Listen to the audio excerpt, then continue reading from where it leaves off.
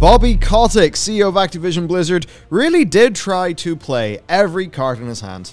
But, at the end of the day, his position, I think, has ended up just being untenable. And now we have got, essentially, news that Bobby is almost certainly not going to be the CEO of Activision-Blizzard for well, much longer at all. Indeed. And it's very interesting. Some blame is being thrown around. And, well, he said some things. I think we should get into them for this. The last hurrah of Bobby Kotick. Yeah, and thankfully, he is going out the way he sort of always maintained. No, like, last-second change of heart, no Darth Vader moment. He's going down the way he trundled along the whole time. Good on you, Bobby. Never change. Never change. I mean, could you imagine if he showed clemency at the very, very last second, and then Rory's final video thumbnail, you know, where it would be unfair to put, you know, fire and demon horns and stuff on him? That'd be terrible. Ah, dear. Right. Bobby Kotick, goodbye. So, Bobby Kotick, Activision's longtime CEO, this is of course via the Wall Street Journal, is expected to leave after the deal closes, according to people familiar with those plans. Microsoft had said in its announcement on Tuesday that Mr. Kotick will continue to serve as CEO, and that after the deal closes, the Activision-Blizzard business will report to Phil Spencer. But the companies have agreed that he will depart once the deal closes. Then, in an interview on Tuesday, Mr. Kotick didn't specifically address his status after the deal closes, but he did say that he has told Microsoft he will always be available to ensure we are going to have the very best integration. Yeah, I mean, I don't know how CEOs generally work, but if I'm available if you need me, I don't think that's quite what a CEO should be like. Yeah, I think like that's the sort of thing you say to Disney if you're George Lucas, and then you sort of promptly get, oh, okay, George. Okay, where you go. Go make Red Wings too. Maybe that's how Disney thought. Now, from Bloomberg then, Activision CEO Bobby Kotick, 58, will continue to serve in that role only until the deal closes, a person familiar with the deal has said. So, between June and July is currently what we are thinking. Yep, because that's Microsoft's fiscal year 23. And that's the deadline. Yeah, so there you go. That's basically the deadline, and obviously it's the sort of thing they want this deal to be as done and dusted, as complete as it can be before that holiday season ramps up, because they, you know, they already cocked up one holiday season with the launch of the Xbox. The new Xboxes, you know, they've had a bit of a better time with Halo, and certainly they will want year 3 to be completely guns blazing. So, the rage. He raged against the dying of the light. You can't fire me, I am Activision, is what Bobby would say in a movie adaptation. He did not say that, but his interviews are, you know what? Fair play. Indeed. You double down. In an interview, Kotick said, the deal has nothing to do with the controversy surrounding Activision or calls for him to step down, and that Spencer actually reached out to him last year. Okay, so this is us learning a little bit about what actually went on here. Now, a person familiar with the discussions, who is not authorized to speak publicly, said that Microsoft looked at Activision's situation, given all the negativity and the pressure on Kotick, and wondered if the CEO would be willing to do a deal. Basically, Microsoft has a lot of money. They have more cash to spend than Sony do, so they can eye up acquisition targets, and in this situation, obviously Activision Blizzard were quite softened. And if we take a look at, you know, so if I zoom to here, you know, you're dealing with $95 a share. They were trading at an all-time high of 104, 105, might have been 106, back before shit completely hit the fan. But obviously, if we think about what, you know, some people maybe believe Blizzard has in their pipeline beyond D4 and Overwatch 2, all those mobile games, you look at the mobilification of Warcraft and Diablo, basically trying to apply the very, very successful Call of Duty model. I think a lot of people would say that, you know, Activision Blizzard, in a lot of ways, at least in maybe the 5, sort of 6-year term, would only be going up. Yeah. Some people would say that. Now, people who want to play and enjoy games, I don't think they're saying that. Not at all, no. But the investory types are going to be looking at, like, you know, the increasing MAUs and all of that stuff, repeating that COD mobile model. We're probably thinking, all right, this company's probably going in a better direction. I think that's one of the things that drove their stock higher. Yeah. So Microsoft have came in, and when the company was trading in the 60s, off, you know, gave this deal that's up in the 90s, Even that, though, that's below what they were trading at, within the last calendar year, I believe. And I think, obviously, with a lot of people, I think being short to medium term, more medium term, bullish on the company at that point in time when they had their all-time high. So that basically makes me think that, like, yeah, they're softened up. Now is a great time to get them at a pretty good price when you think about how Microsoft can actually leverage them. Now, initially, Bobby did not want to sell. No. He still wanted to stay at the company. He probably ended up having pretty good faith in a lot of those unannounced plans, those mobile projects for Warcraft and all of that. But yes, Kotick didn't want to sell, according to somebody familiar with the talks. And he also put the word out to see if any other company would outbid Microsoft. But at that point, Kotick had little leverage with his board amid the ongoing public scrutiny. That's interesting.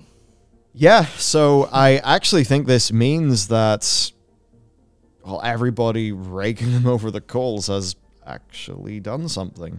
Yep. Or lost faith in the CEO. Yeah, I mean, I think there's a lot of that where, as an example, would an Activision-Blizzard without Bobby Kotick be financially positioned to be better in the future than with Bobby Kotick, given that, he's not developing any of that stuff. Those products and projects will release without him. Yeah. So I guess like his sway has all just disappeared, and he's just raging like, would someone outbid? Because outbidding Microsoft means going for what they were worth. Yeah. As opposed to going for below what they're worth. So you can see how this situation of like, no, Bobby, we have to fix this problem now, and it turns out that we support you, but also you're part of the problem. Yeah. Yeah, so again from the Wall Street Journal, Microsoft approached Activision about a deal in November after the Journal's article. That's what I thought was most interesting, where he says, oh, they reached out to us last year. You're like, well, I'm assuming last year, November's last year. But, yeah. you imply, before all this went on, I've been talking to them for years now. We're always considering a deal. And now we hear this, and it's like, yeah. Yeah, Microsoft went, oh, what's that? You're in trouble? Yeah. Got some money? Because the Journal's article was the one that was personal Yep. to Mr. Kotick. It was not general company-wide problems. The whole, I will have you killed, that thing. Nothing like a little power bender. So he was between a rock and a hard place. Now, from GamesBeat then. And so when Phil called, it happened to be at a time where we were getting ready to start our long-range planning process and realizing that these were going to be issues and challenges. We had the discussion. Phil and I know each other well, and we have a great relationship, and the company has a great relationship. And when you start to think about all the skills we need, all the resources we need, and what they have, it made a lot of sense. All right, Bobby. Yeah. Even though we know that initially reports say, anyway, you didn't want to sell. Now, when they originally called, we said we would think about it. Then they made an offer that was incredibly attractive at 45% premium over the stock price. And this is just the thing. What Bobby said there is true, but with the obvious historical context of, it's a 45 premium over basically I don't think it's a 5-year low, but, a recent history low. It's like, that's true, but only when you look at a select part of the graph. Especially, some people are they're gonna look at that depressed stock and they're gonna think, how much of this is the fundamentals of the company? Are there, are concerns about production pipeline overblown to the point of it being FUD because of the popular thing to do to hate on them? I think some of the investor types would maybe think, okay, the public thing is, overblown. You could maybe see that's blowing over, the stock going back up. I know it's going to feel really shitty to hear for loads of people, but that kind of does tend to be how it is. So, just sure thing, Bobby. You're good at well, no, you're not good at them. You do corporate communications, and this is one. The way I see him actually saying that, because obviously he said it in an interview to GamesBeat to Dean Takahashi, I just imagine, the crying Wojak with a happy mask over and just crying underneath. That's exactly what I imagine here. 45% premium over the stock price. What a great deal. Fantastic. So basically say, hey, it's all to plan. Happy. So to continue, I think what affected the stock price more than the sexual harassment investigation is pushing out Overwatch and Diablo. And then I think people started to see that this year's Call of Duty wasn't performing as well. So I certainly think the filing in the Wall Street Journal article contributed to that, but stocks go up and down for a variety of reasons. Look, Bobby is right there in most of what he says. I would take issue with the more bit. Yeah. Certainly if I'm looking at this, you know, and I'm thinking about what it could mean for the stock, well, I'm going to start thinking about the attrition rate of the company. And wasn't it that Ubisoft reported Activision-Blizzard's attrition rate at 16%? Or at least that 16% number is what happened when we covered that Ubisoft story. Yes. So what I'm thinking is, right, what's the rub of all of this dramatic news? Oh, it's you have a higher than average turnover rate, which means you're going to have a bunch of brain drain, which means things are going to be delayed. And that also did mean Overwatch and Diablo. Like, it's kind of wild that he says this, because part of, I think, the reason that they even gave for Overwatch and Diablo being pushed back was, like, team changes, like losing directors, which is stuff that was fucking tied to this. Yeah, he's literally playing weird, like, kind of point in the chain, cause and effect games.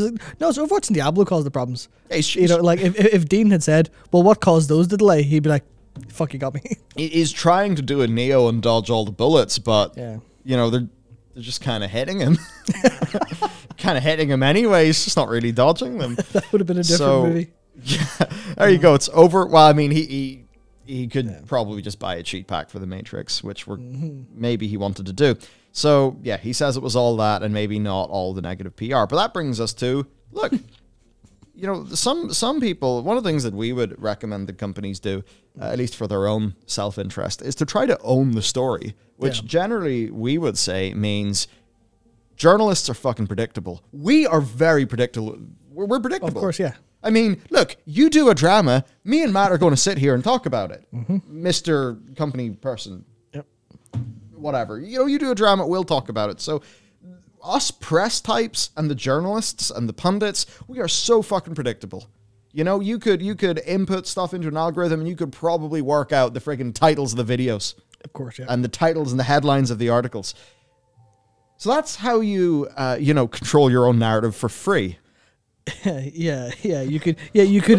I guess. Well, the point is, there is you own the story, as in you take control of the story. You don't own the story literally. Yes. So Mr. Kotick has been eager to change the public narrative about the company, and in recent weeks has suggested that they make some kind of acquisition, including gaming trade publications like Kotaku and PC Gamer. Could you imagine the levels of seethe? Oh if God. You are like a Kotaku writer and suddenly your fucking boss is Bobby Kotick. Oh. I mean, would that not be the final nail in the coffin of Kotaku? A publication that has had such a revolving door of staff, had a new editor-in-chief, kind of revamped how it does things, now kind of, you know, fair play. Kotaku has certainly earned themselves clicks. They have certainly done tweets worded for engagement to success. I'm just thinking, honestly, I'm just thinking about Steven Messner at PC Gamer. No longer. Oh, is he? Oh, that's right. I think he quit, and I think he actually is going into game development, which is pretty cool. Oh, yeah. It also does mean that the resident, or at least one of the resident World of Warcraft people, is no longer there. But yes, he just wanted to buy PC Gamer or Kotaku. Oh, you're right, yeah. Because, you know, if you buy PC Gamer, that's the Wall Street Journal told. So, yeah. That's cool. Yes, because a games publisher literally in bed with a news outlet is 100% above board. Hello, IGN Humble. Yep. So the fun thing is that this actually fair play to, you know what, Kotaku, you onioned, you hard drived yourselves. They did this as a joke. Yeah, back in 2010. Yeah, they floated this as a joke back then, and there you go. Turned out to be a thing the Bobster thought about. That's awful. So, side note, we've got some Games Beat fun stuff. Yeah, there was stuff that didn't necessarily fit into the overall, like, oh, well, Bobby's leaving stuff that was in the Games Beat, in the Games Beat interview. And I thought it was all just interesting and fun, kind of like little things that he was thinking about that in terms of what Activision could do that ultimately never happened, and some of it being down to like what they could technically do with Microsoft. So maybe this is stuff we will see in future. It's hard to know, but yeah, maybe it gives us some thoughts into what Bobby's sort of vision would have been for the company. Yeah, it's certainly unusual. So he says, I wanted to make a new Guitar Hero for a while, but I don't want to add teams to do manufacturing and supply chain and QA for manufacturing, and the chip shortages are enormous. So that's interesting. He says he says I had a really cool vision for what the next Guitar Hero would be, and realized we don't have the resources to do that. And Skylanders too. One of the great disappointments of my career is that other people came in and they came out with crappy alternatives. Is that like, because I know there is a Disney Toys to Life, and I know there's Rock Band. Yeah. But Rock Band's really good. It's not crappy, so I don't know what he's really talking about there. But absolutely, people would say that Skylanders and Guitar Hero are untapped resources. Yeah, for the company. He says, and they dumped all these crappy alternatives into the market and basically destroyed the market for what was a really cool future opportunity. If you look at Skylanders with its hardware and manufacturing and supply chain, there are... there's some of the things that basically they can't do, but Microsoft can. I'd be supportive of those things coming back. I mean, there's certainly issues with Skylanders, but I do like there actually being a physical item being involved. Maybe there's just this little bit of me that's like, kids should play with toys, and maybe it's too far gone, but at least if we can get them their Overwatch Lego and their whatever. Yeah. But anyway, he says, I was sharing my frustration about not having enough social capability in Candy Crush. I really want to be able to have a Candy Crush experience where players can play games against each other, and they can socialize, and they can have voice over IP and video over IP. So I suppose people are just going to be squelching their meat on Candy Crush. That's exactly it. That'll be it. It'll be the hip new Snapchat replacement. Oh dear. Oh dear. Interesting. I do think there is something to what he's saying, though. Yeah. I think one of the things that drives a lot of stickiness and stuff in games is the social side. Here's a really good example, actually. It was Zynga being onto a total fucking trick back in the day. They would get kids playing Farmville, and the kids would try to get better farms than the other kids. They'd meet in school, they'd talk about their farms or whatever, and then they would go and, maybe use the mobile phone payment. This is what a lot of people used to do at school. They would use the mobile or the landline phone payment thing where it bills the phone bill. So that's how people could buy those cosmetics without really cluing it on.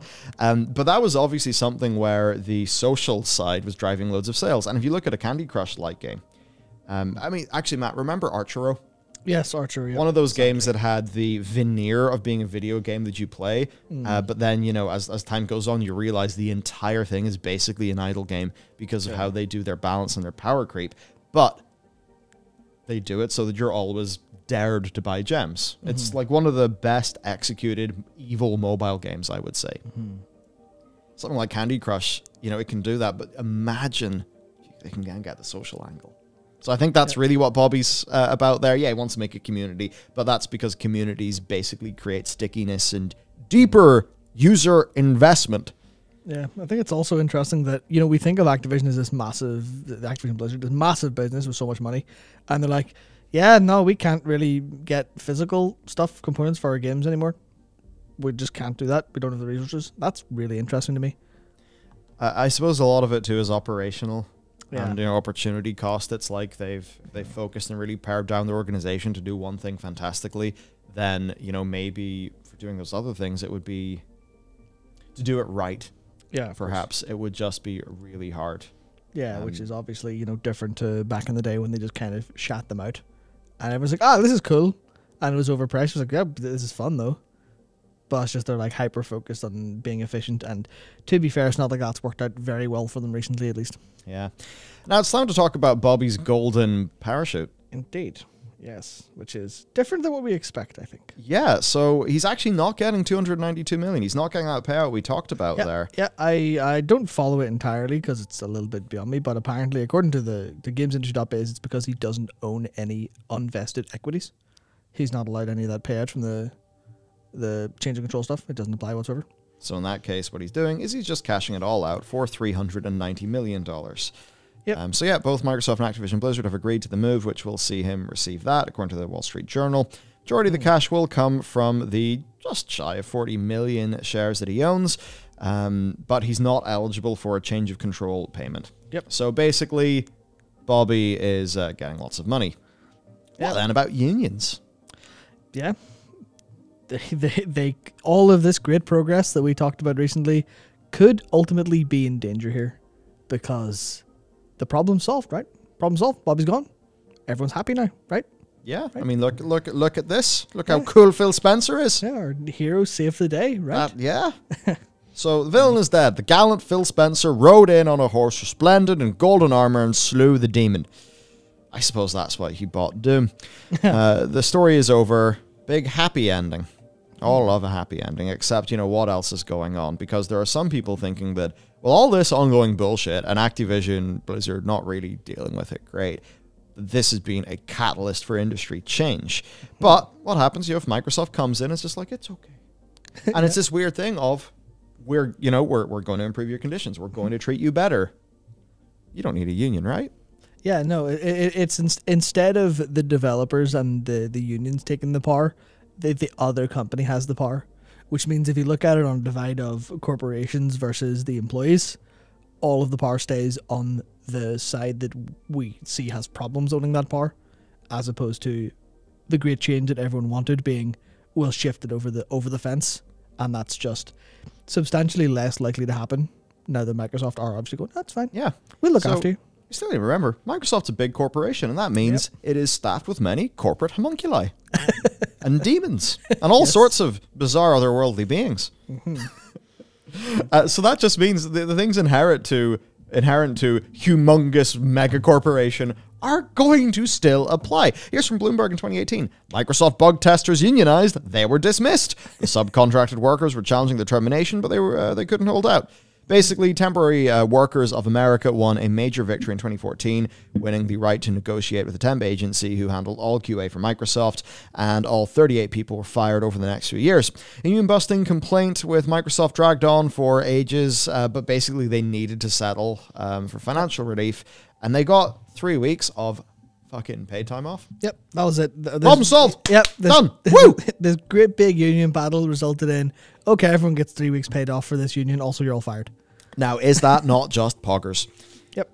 So Microsoft maintained it had no involvement in the decision, and that it all could be explained rather innocently. Yeah. That said, Jason has heard from employees that while they're optimistic, they're also determined to keep organizing. So, look, Microsoft, I think they obviously know the employees that they are inheriting here, and that a lot of them are really fired up for very legitimate reasons. So, there we go. One of the things loads of Blizz employees, like, they saw the initial, talk of Bobby staying on. They were like, oh, fuck me, it's still going to be like this. But no, it seems like Bobby's going, at least going through the social media. I saw a fair few Activision-Blizzard employees, mostly in Blizzard because, that's more my sphere. The employees are happy, and ultimately that's good. It's good because it is an inherent good that they're happy. It's also, I suppose, a selfish good for the people who play Blizzard games, because I have a feeling that what the employees would really like to do is get better conditions and go back to work and work in games, because they're passionate about games. That's why they have their job. They probably just want to do that. Yeah, I can't remember who it was, but it was someone. I think it was either Blizzard or ex-Blizzard, and they tweeted like yesterday, can I just go into work? I just want to do a normal day of work once, please. And you're like, that's a fair point. How are they supposed to get any work done at all? Like, I'm half expecting to hear more delays just from this news, because they have to reorganize and rethink, and employees will be like, what the fuck is going on, please? Please, can I do my job? Oh, man. So that's basically it for today's story. I mean, as for where we're left, basically Bobby's gone. Bobby's gone. We obviously do need to keep this sort of thing in mind. Yeah. But while I do have significant long-term concerns about all of this means for the actual valuation of games and also the health of competition within the market, I think medium-term and short-term for employees and for gamers, this is a good thing. Definitely. So it's just that thing, a good thing can be a good thing, but also, it's weird. It's like a multifaceted, there's a Trojan horse in fucking everything. And, we all like Phil. We all like his direction. But Microsoft has shown monopolistic tendencies in the past. Let's put it lightly. Putting it lightly. Yeah. So, you know, will they be a good citizen? Who the hell knows? The mixed record, which is exactly what you would expect from any large company. But certainly from everything I hear of, you know, the ID at Xbox program, from what I hear of, you know, how they actually run Game Pass, from what I've heard from like some of their studios and stuff, it does seem like things are either quite good or at least are getting better. Yeah. And when I think about the things that matter to customers, like being willing to delay a Halo, it's like, these are all the decisions that I wouldn't expect from Activision. Of course, yeah. You know, imagine if, for an example, imagine if Shadowlands was delayed by 6 months. Instead of an actual, like, hey, this is going to straight up suck everyone, but it's delayed for 6 months. And maybe because of that, we got a patch 9.1, a 9.2, and maybe they actually get to do a full-sized expansion with a 9.3, because whenever one of the Blizzard talking heads said, oh, we always planned for this to be a story in 3 parts, we're like, well, that's obviously fucking bullshit, because we can compare this to how you've ran other expansions before, and you clearly have deviated from the norm. But, like, perhaps if that situation came up again and Microsoft was the boss, they would think, okay, so we could have shit World of Warcraft and damage one of the most profitable games that probably freaking exists, or we could take some time, do it right, not piss off our players, and actually, in a way, get more efficient development, because, say, if Shadowlands had 3 patches and, you know, it's like you built all those zones, you built that entire, you know, end game experience and everything, you're getting less out of it when you do. So, and maybe this applies for the Call of Duty gamers as well. Now, not having a friggin' relentless yearly March of November Call of Duties would be quite bizarre. Yeah. Or, you know, October, November, whatever. But certainly, it seems like Vanguard maybe could have had some more time in the oven, from what I understand of the multiplayer. You know, even Bobby admitting here that it didn't do as well. Yep. You know, maybe all these things would be better with Microsoft. Yeah, I feel like Microsoft have the money in the room to reevaluate when decisions go wrong, as opposed to Activision, who seem to barrel ahead at any cost, not understanding that if you don't do work right the first time, you have to do it again. Yeah, like, I think Activision were so reliant on the money for Call of Duty that they were ending up doing things that were damaging the long-term health of that franchise. Microsoft is probably going to take the longer-term view and think, well, shit, there's so much value in this franchise, we can't afford to have a shitty release. Yep. In the same way that they clearly did that with Halo. They seemingly understood from Halo 5, oh no, if you piss off all your players with the storyline and their emotional investment, you might have an issue. Indeed. So, yeah, there we go. Right, let us know what you think about all of this. You know, it's weird. There's a bit of me with Bobby. It's like, I only say this as there's the side of, you know, oh, Bobby, that old chestnut. There's a little bit of me that will miss him. Obviously, I think it's a good thing that there's a change of hands here, obviously, and it does feel a bit fucking rank that, you know, people can cock it up and they do get the big golden parachute. But there's just that tiny bit of me that's like, man, Demon Horns and Bobby, we'll be able to do that again. Unless man goes back into gaming, who knows? I was thinking of this earlier. I don't think he will. I don't think he will do anything in gaming, because he did have that concern back in the day of, you know, it was hard for him to date because you googled him and you found devil horns on his head in the first images. So I think he'll probably go, well, I'm fucking done with that. Especially if you also remember, he wasn't Tinder. Honestly, probably. Yeah, that's a good move. Yeah, that is basically like his approach. I need the news fixed, I'll buy Kotaku. People with money think weird. Anyway, it's interesting to remember that he wasn't actually in Activision for any real strong passion in gaming, because he's never been a gamer. He's always been just a tech dude. Yeah. He's always been a businessman in the tech sector. I think he played games in the arcade, and I think, didn't he play Skylanders with his kids? Yeah, it's like, does he have kids? Yeah. Isn't that it? Yeah, that's one thing I find also interesting about very rich people. You very, very often know nothing about their family. Oh, yeah. Yeah, which is probably for the best, all things considered. But like, it would be completely unfair if people actually knew Bobby's family. Imagine the amount of shit they would get. Of course. Sort of be. Of course, yeah. But he played a couple games, but he was never a big gamer. Anytime he's asked about it, it's always, back in the arcades when I didn't run companies, or Skylanders, those were cool. Nothing like, I seriously put in tons of hours into World of Warcraft, like other executives are like these days. So I imagine when he goes, it'll just be, I'm gonna go and join the like angel investor venture capital like circuit, or just retire to a cozy board position, something like that. You know, we're really going to have to update a lot of the life and times of Bobby Kotick. Yeah, I was thinking about that as project, well. by the way, that's existed here for a year. Yeah. It's like documentary length. Yeah. And I feel like it's probably going to be a big 2-part documentary. The only problem is we don't actually have a channel where it really fits to release it because it's very different to the content that goes here. So I don't know what to do with that. But man, yeah, and what a part 2. Yeah, honestly, I was about to say this entire week for the past 24 hours, basically, I've been thinking about that video and going, man, it's nice that at least as far as gaming's concerned, we have a bow to tie that off now. Yeah. So we could actually finish it now instead of going, and Bobby remained in charge of Activision-Blizzard until time ended. So, oh dear. Okay. Okay, that's it for today's video. Thank you for listening, everybody. If you want to support us and also get some sweet, sweet merchandise, including the big chunky Griffin pin, you can check that out over on our Patreon. Other than that, me and Matt will, of course, see you right back here tomorrow. Have a great day, and goodbye.